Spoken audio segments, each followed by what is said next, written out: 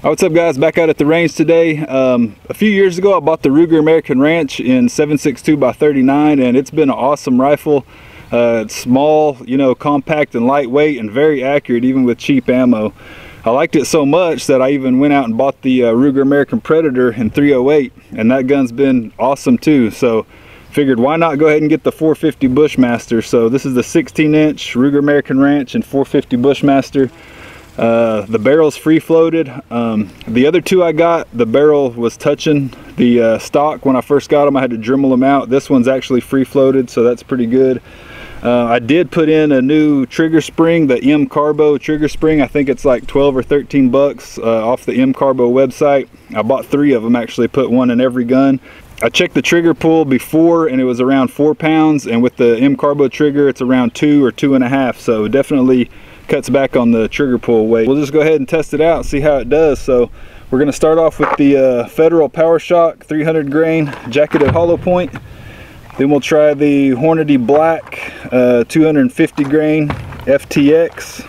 After that we will try the Winchester 260 grain power point. And then last we'll try this HSM Bear Load.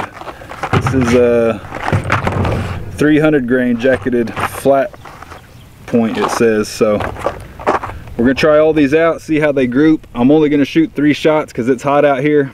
Also, I've got the chronograph set up. I don't have the camera on it, but I'll put in the video the speeds of each bullet. All right, here we go guys. First up we got the 300 grain Federal jacketed hollow point.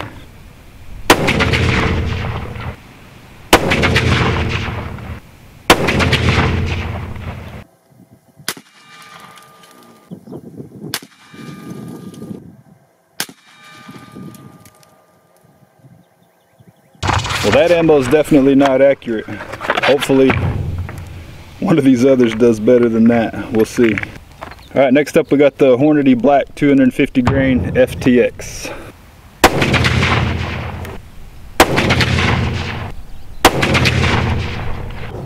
Looks like a pretty good group.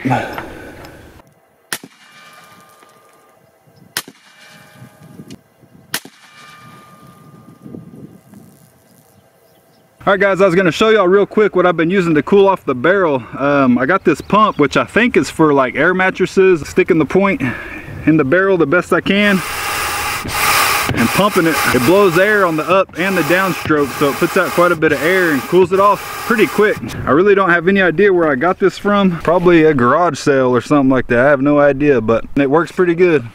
Alright, next up we got the Winchester PowerPoint 260 grain.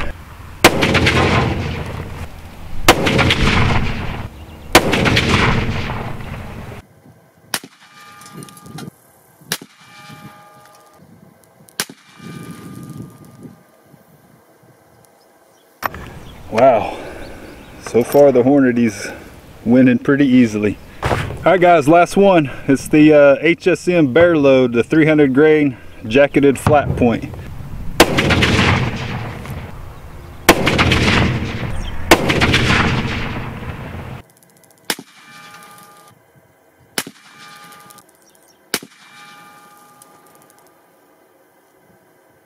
Alright, well there you go guys, the Hornady Black wins again.